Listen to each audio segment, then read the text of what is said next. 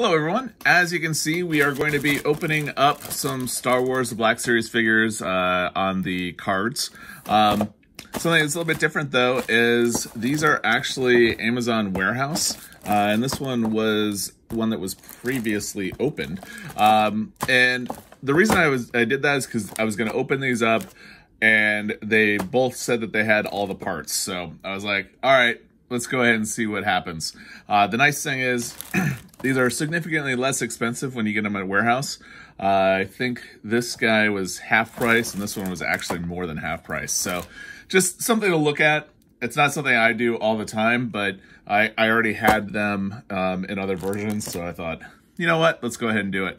And in the background here, we do have the Inferno Squad agent, which is going to look very similar to this guy. So I thought it'd be good to have him as a reference. So today what we're going to do is we're going to go ahead and unbox these guys. I'm not going to spend a whole lot of time on the packaging, but you know, we will spend just a second or two.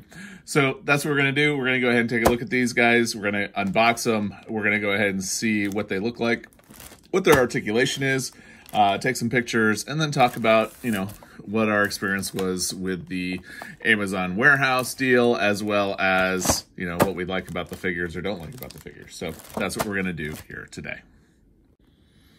All right, so let's go ahead and start with the Imperial TIE Fighter pilot first, since he's the most quote-unquote banged up because he is going to be already previously opened. Not sure why this was returned, but looking at him, he looks pretty good. So let's see what happens here. I'm definitely not the first person to take him out. Oh well. Actually, before we do that, let's take a look at the back.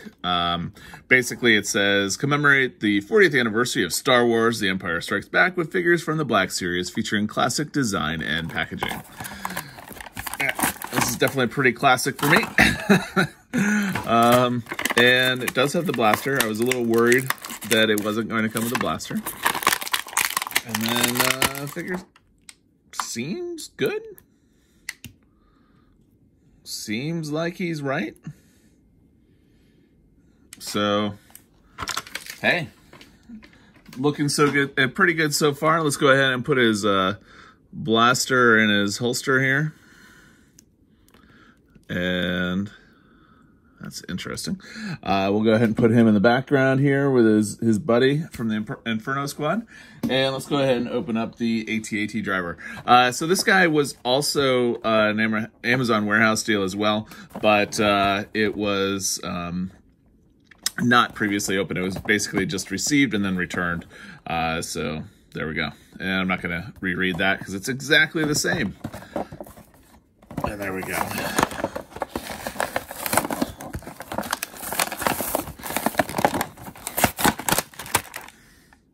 Hope that doesn't break anybody's hearts when I take him out of the blister pack there.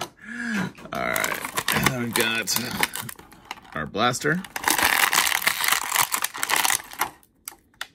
And then our AT-AT driver. Interesting, so the AT-AT driver doesn't have a holster. I did not realize that. I wonder what he's supposed to do with his blaster here.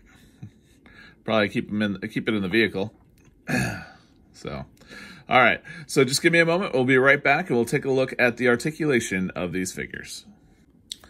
All right. So let's go ahead and take a closer look at the AT-AT driver, or the AT-AT, depending on what generation you are.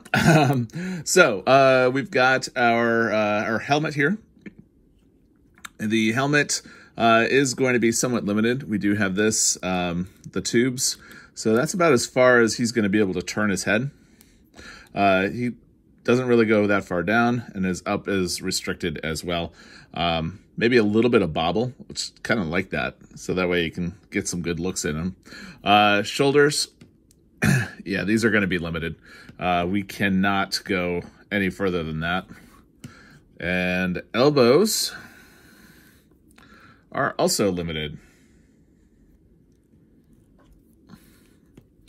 If the elbow is able to do the 360, there's no twist at the top. Wrist, obviously the full 360, and this is going to be at a left, right.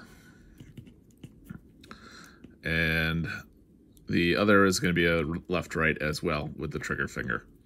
The body, torso, has a little shimmy, so we are able to get him into some different positions. That looks pretty good. The leg is able to do the 360 at the upper thigh. We do have a double knee. And we've got the normal ankle. I do kind of like his boot though. So you're able to get, he does have a little bit more boot than normal. On the back, we do have the panel here. I do like how the metallic is on the air hoses there. So that looks pretty cool. The paint is pretty decent as well on the helmet. If we take his buddy here, we'll be able to see the tops with the Empire symbol there. All right. So that's our AT-AT driver. The blaster, it's a standard blaster. There's nothing else to say about it. Except that does actually have silver there. That does not always happen. There we go. So better than I was expecting. All right, so we'll go ahead and put his blaster in his hand, get him situated, and we'll go ahead and take a look at the TIE Fighter pilot. TIE Fighter pilot.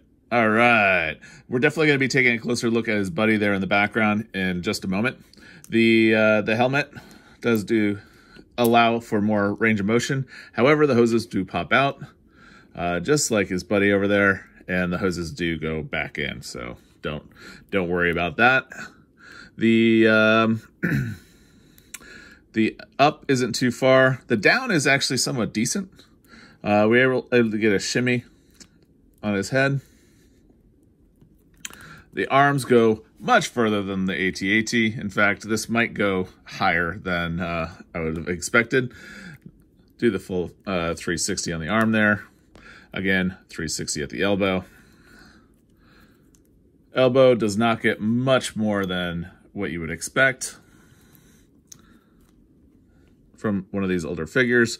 And then we are able to go left-right there. And then on the other one, it is also a left-right. So this is a very similar figure to the guy at the back. The molding is definitely different. I think what's going to be interesting is taking a closer look at this mold versus that mold in the background. So 360 at the upper thigh. We do have the double knee. And normal there. Okay, so let's go ahead and take a look at this part of the body here. We've got the knobs and switches and whatnot. This actually looks pretty cool. And on the back, we don't have anything at all. But we do have the holster. I like the fact that the holster is there, and it doesn't really impede anything. And the belt does move as well. So it's actually pretty cool. Yeah, so all around, pretty cool figure here. So what we're going to do next is we're going to go ahead and take a look at comparing these two guys here, and then we're going to go ahead and take some pictures. All right, so on the left side here, we do have the Inferno Squad agent. On the right, we have the Imperial TIE Fighter pilot. So let's go ahead and take a look at some of the differences. The Inferno Squad agent, I believe, was a GameStop exclusive, so you might still be able to find them around. But I thought it'd be good to see what's different between these two figures here. Biggest thing you're going to see right away is the paint job. The Inferno Squad. Ooh, excuse me. I am drinking beer. Excuse me. So we do have our Inferno Squad agent here.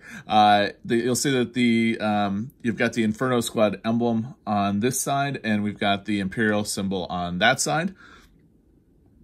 And so what you'll see is you've got the red coloring versus the white coloring here. Going down to the air unit here, we've got the different switches. They are slightly different colors. But other than that, they look very similar. You'll also notice, if we go ahead and turn to the side here, that instead of on the shoulder having the Imperial symbol, he's got the Inferno symbol there. But other than that, again, very similar. Where we do differ, though, is going to be on the belt. The holster on this side, on this guy here, on the TIE Fighter pilot, is on the side.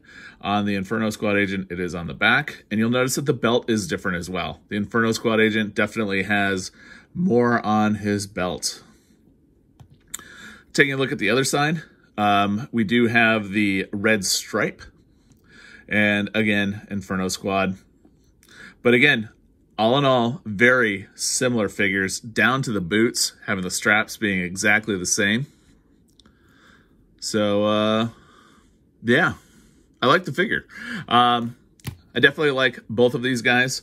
I think they would add a lot to just about any collection. So I'm happy I was able to pick both of them up, especially happy that this guy I was able to get, you know, at a significant, significant savings. So, stand back up. Now, what I will notice is that having all this on their body, they definitely are weighed down. And I have had to use some museum putty here to get the Inferno Squad Agent to stand up.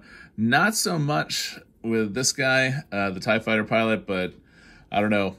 I may end up having to resort to it as well. So that's that. So let's go ahead and take some pictures and we'll be right back.